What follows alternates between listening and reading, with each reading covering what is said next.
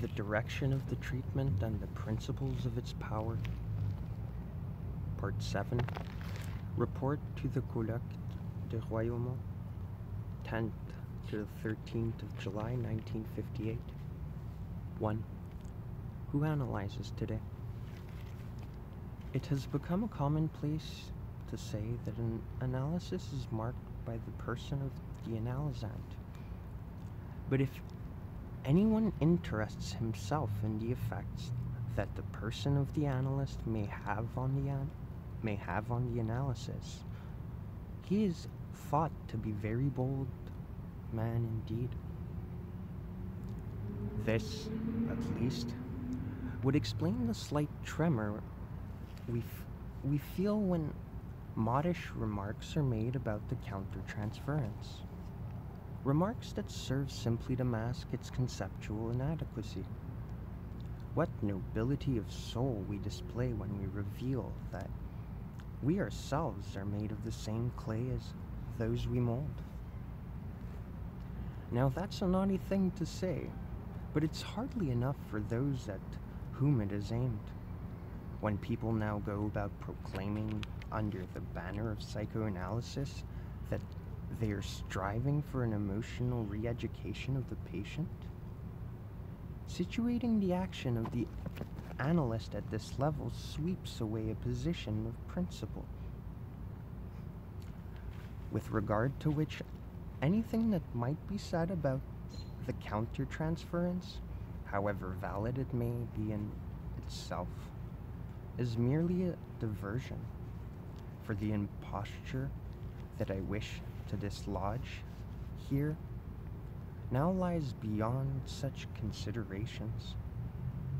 What I am denouncing, however, is not those elements in present-day psychoanalysis that might be termed anti-Freudian, for in that we should be grateful to them for lowering their mask, since they pride themselves on going beyond what, in fact, they are ignorant of, having retained from Freud's teaching just enough to feel to what extent what they have said about their experience is not consonant with that teaching. I hope to show how the inability to sustain a praxis in an authentic manner results, as is usually the case with mankind, in the exercise of power. Certainly, the psychoanalyst directs the treatment. The first principle of this treatment, the one that is spelt out to him before all else, and which he meets throughout his training, to the extent that he becomes utterly imbued with it, is that he must not direct the patient. The direction of conscience, in the sense of the moral guidance that a Catholic might find in it, is radically excluded here.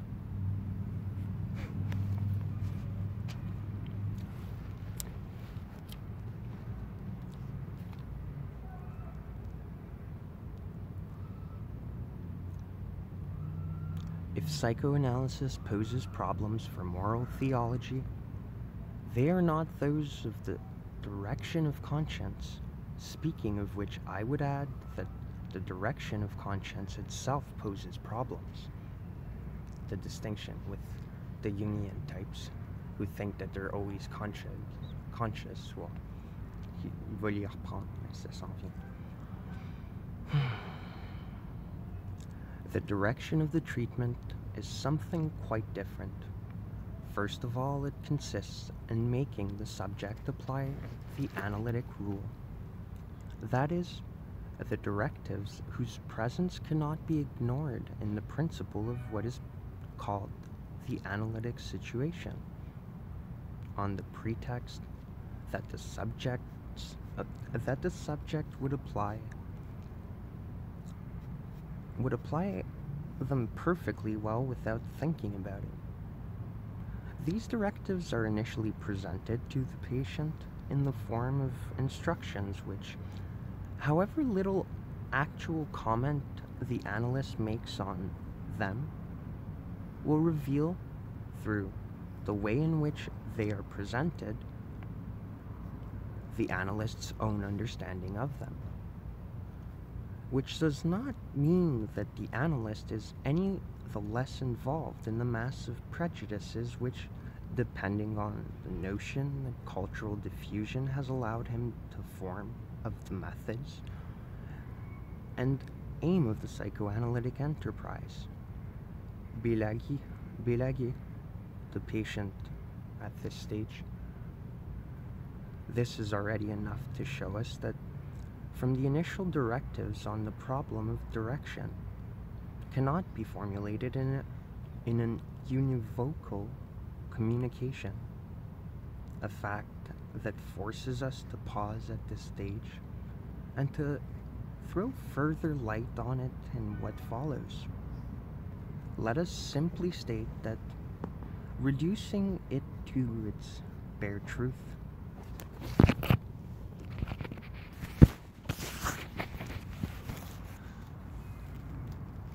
this stage consists in making the patient forget that it is merely a question of words spoken, but that this does not excuse the analyst for forgetting it himself. Moreover, I have declared that it is from the angle of the analyst that I intend to approach my subject. Let us say that in the pooling of resources involved in a common enterprise, the patient is not the only one who finds it difficult to pay his share. The analyst, too, must pay. Pay with words, no doubt. If the transmutation that they undergo from the analytic operation raises them to the level of interpretation, but also pay with his person, in that whatever happens, he lends it as a support for the singular phenomena that analysis has discovered in the transference. Can anyone forget that in order to intervene in an action that goes on, the heart of being, gern und seines Weisens, as Freud put it, he must pay with that which is essential in his most intimate judgment? Could he remain alone outside the field of play? Let those who support our cause not be concerned at the thought that I am offering myself here once again to opponents who are always only too happy to send me back to my metaphysics, for it is only on the basis of their claim to be satisfied with practical efficacy that a statement like the analyst cures not so much by what he says and does than by what he is, can be made. Nobody apparently demands an explanation for such a statement, any more than one appeals to their author's sense of modesty when, with a tired smile directed at the derision that he incurs, he falls back on goodness.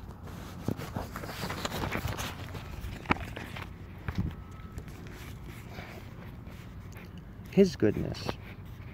We must be good. No transcendence in the context.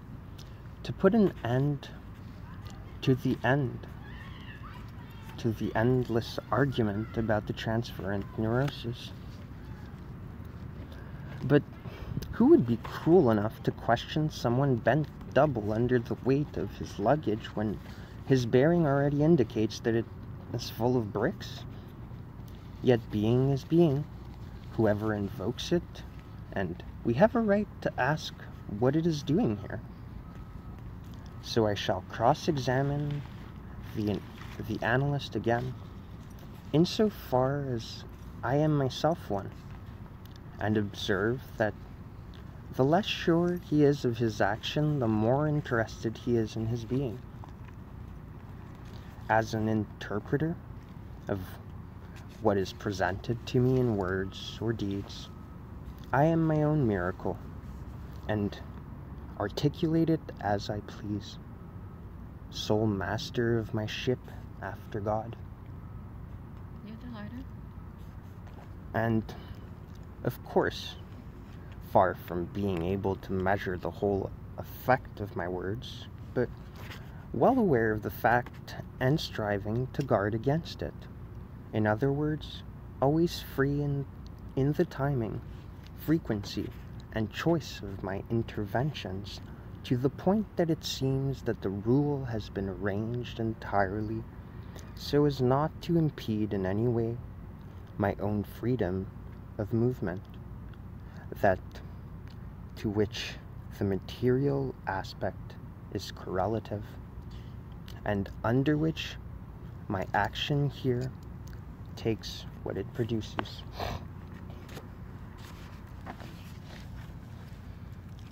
Because it's his being that shows that he can make the transference. So in saying that there's a certain thing that can be done, an LACAN is going to doubt it unless he goes out and does it himself, and then the next session the transference will be automatically set up to work.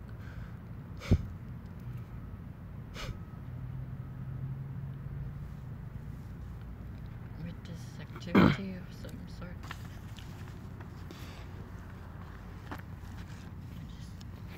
He might be trying to give a false impression, but it's possible too. Though the way I saw it is that he would always push them back unless it was something that was like necessary. You know, like someone who's been so alone and who hasn't had sex for forever, and it's like either that and he does it, or he rejects them and they go back and shoot themselves. That kind of exception. But even that, it wasn't ever crystallized on a specific contextual order. I mean, he does put people in doubt at some point. I think it was seminar 18, there was fuck all, there was nobody, because he totally changed his ideas, and he was saying that, like, yeah, he was just doing it to work through the extremes of the psyche. Or take, like, Ecrits, par exemple, il travaille avec les psychotiques, et les psychotiques n'ont aucun désir de travailler leur fétiche plus loin, c'est l'amour. There is no meta-language, means that there's no point trying elsewhere if it's not working in front of you.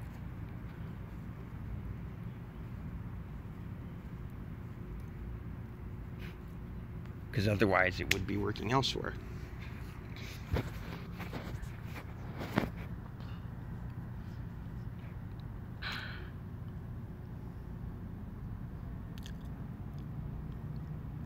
In my handling of the transference, on the other hand, my action here takes, on the other hand, my freedom is alienated by the duplication to which my person is subjected in it. And everyone knows that it is there that the secret of analysis is to be sought. Well, yeah, outside of it, by the foundations of the pairs of relationships that you see happen within it.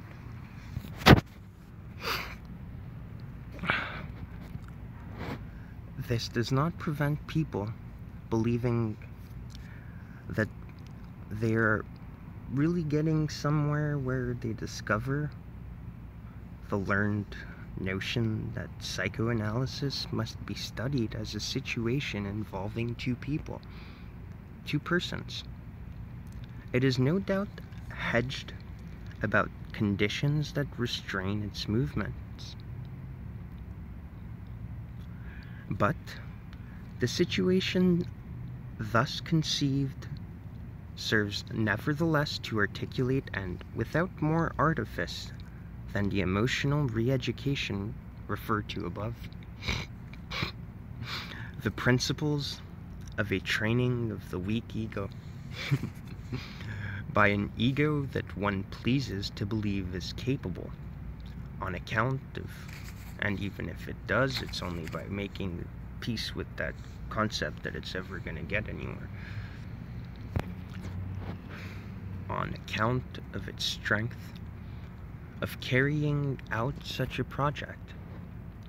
But the thing with psychotics is that they're trapped in this idea where they think that they're being persecuted, so they almost think that the only love that they have from the other person in the world is set up for that, and they're kind of not that wrong. But that's not the point anyways. So what might it be? Without a certain... that such a view is not expressed without a certain embarrassment is shown by the strikingly clumsy regrets that are offered, like the one that specifies that there must be no compromise on the need for a cure from within. But it is also the more significant to observe that the assent of the subject referred to in this passage comes only secondarily after an effect that was first of all imposed. It gives me no pleasure to point out these deviations. My aim is rather that these reefs should serve as beacons on our route. In fact, every analyst, even if he is one of those who wander off course in this way, always experiences the transference and wonder at the least expected effect of a relationship between two people that seems like any other. He tells himself that he has to make his peace with a phenomenon for which he is not responsible. And we know with what insistence Freud stressed the spontaneity of the patient's transference. For some time now, analysts in the heart-rending revisions that they treat us to have been ready enough to insinuate that this insistence, of which they were for so long the bulwark, expresses in Freud a light from the commitment that the notion of situation presupposes. We are, you see, up to date. But it is rather the facile exaltation of their gesture and throwing feelings which they class under the heading of their counter-transference in one side of the scales, thus balancing the transference itself with their own weight, which for me is evidence of an unhappy consciousness correlative with a failure to conceive the true nature of the transference. One cannot regard the fantasies that the analyst imposes on the person of the analyst in the same way as a perfect card player might guess his opponent's intentions. No doubt there is always an element of strategy. But one should not be deceived by the metaphor of the mirror, appropriate as it may be to the smooth surface that the analyst presents to the patient. An impassive face and sealed lips do not have the same purpose here as in a game of bridge. Here, the analyst is rather bringing to his aid what in bridge is called the dummy, le mort. But he is doing so in order to introduce the fourth player, who is to be the partner of the analysand here, and whose hand the analyst, by his tactics, will try to expose, such as the link, let us say the abnegation that is imposed on the analyst by the stake of the game in the analysis. One might pursue the metaphor by deducing his game according to whether he places himself on the right or the left, la droite infinie,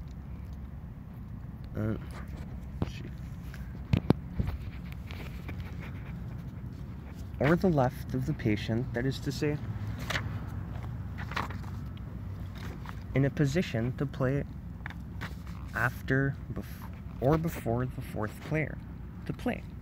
That is to say, before or after the player with the dummy. But what is certain is that the analyst's feelings have only one possible game, only one possible place in the game, that of the dummy. And that if he is reanimated, the game will proceed without anyone knowing who is leading. That is why the analyst is less free in his strategy than in his tactics. Let us take this further. The analyst is even less free as to that which dominates strategy and tactics, namely his policy, double underline, where he would be better advised to take his bearings from his want to be manque à être, rather than from his being. To put it another way, his action on the patient escapes him through the idea that he forms of it, as long as he does not grasp its starting point, in that by which it is possible, as long as he does not retain the paradox of its foresightedness.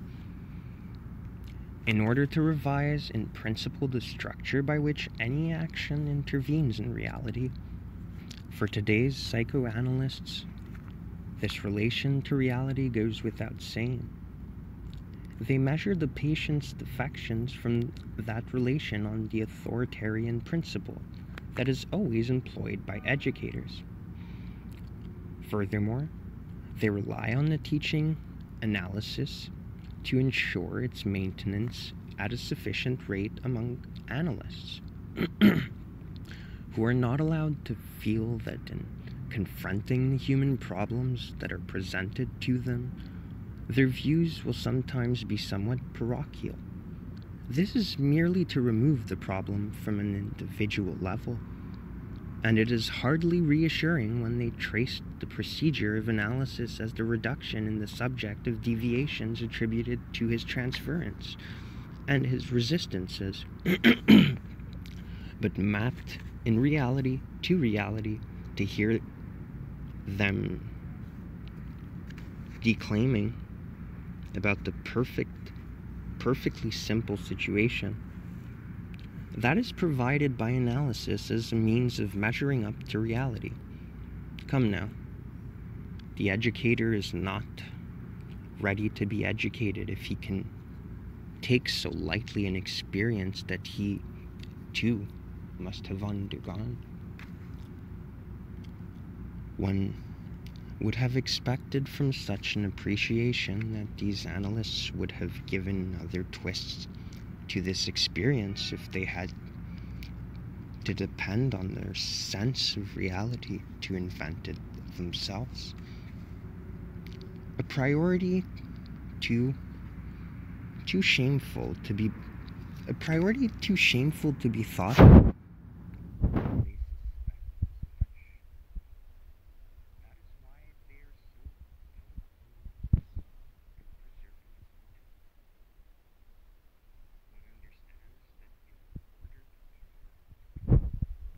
so obviously precarious a conception, certain individuals on the other side of the Atlantic should have felt the need to introduce it some stable value of the measure of the real. This turns out to be the autonomous ego. This is the supposedly organized ensemble of the most disparate functions that lend their support to the subject's feelings of innateness. It is regarded as the person, non-conflictual. It is regarded as the autonomous because it appears to be sheltered from the conflicts of the person's non-conflictual sphere. One recognizes there a down-at-heel mirage that had already been rejected as untenable by the most academic psychology of introspection. Yet this regression is celebrated as a return to the fold of general psychology. However, it does solve the problem of the analyst's being. A team of egos, no doubtless equal than autonomous, but by what trade do they recognize in one another the sufficiency of their autonomy? Is offered to the Americans to guide them towards happiness, without upsetting the autonomies, egoistical or otherwise, that pave with their non-conflictual spheres the American way of getting there. To sum up, if the analyst were dealing only with resistances, he would look twice before hazarding an interpretation, as is in fact the case. But in doing so, he would have done all that could be expected of him. However, this interpretation, if he gives it, will be received as coming from the person that the transference imputes him to be. Will he agree to benefit from this error concerning the person? The ethics of analysis do not contradict this, on condition that the analyst interprets this effect. Otherwise, the analysis will amount to little more than a crude suggestion. An incontestable position, except that the analyst's words will still be heard as coming from the other of the transference. The emergence of the subject from the transference is thus postponed ad infinitum. It is therefore because the subject imputes being that is elsewhere, to the analyst, that an interpretation can return to the place from which it may bear on the distribution of responses. But who will say what the analyst is and what remains of him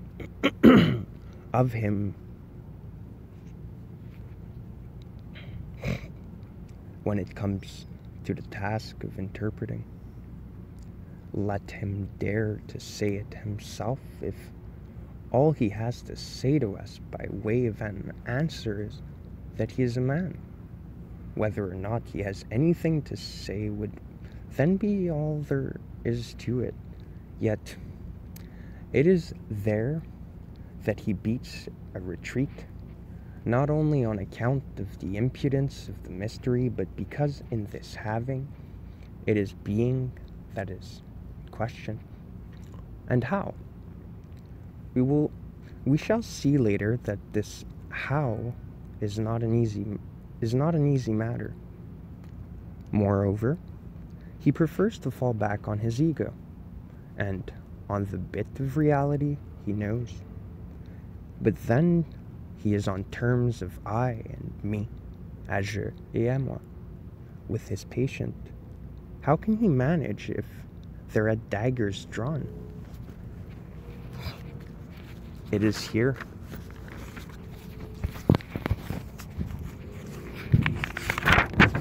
It is here one is astute in counting on the intelligences that must be in the place named for the purpose of the occasion, the healthy part of the ego, the part thinks as we do, QED, one might conclude, which brings us back to our initial problem, namely, how to reinvent analysis, or to recast it, by treating the transference as a particular form of resistance.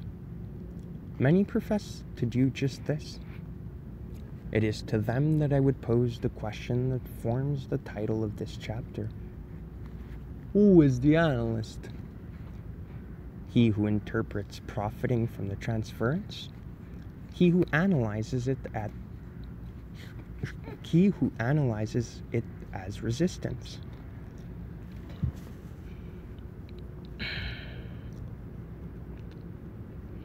Or he who imposes his idea of reality? It is a question that may get a tighter grip on those to whom it is addressed, and be less easy to avoid than a question, who is speaking? The impatient answer? An animal of our species? While it would be more annoyingly tautological to respond dutifully to the changed question with me, as bluntly as that. Let's go back.